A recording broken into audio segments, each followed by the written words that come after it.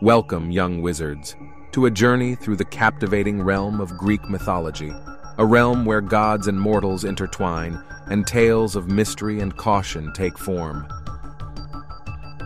Today, we venture into the heart of one of the most enigmatic legends, the story of Pandora's Box.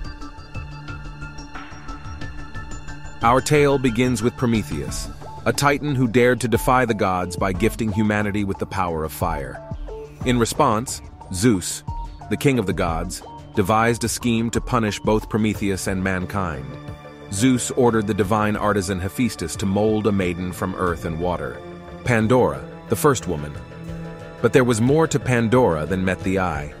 She was given a gift, a box, which was not just any container, but a vessel of boundless curiosity and uncertainty. Entrusted with the box, Pandora could not resist her innate sense of curiosity. Ignoring the warnings, she unlocked the lid, unleashing a torrent of miseries and afflictions that had been trapped within. From the depths of Pandora's box emerged all the woes that would plague humanity: sickness, greed, envy, and despair. In her haste to close the lid, only one thing remained trapped within: hope. Despite the overwhelming darkness, hope endured as a beacon, a spark that persisted in the face of adversity.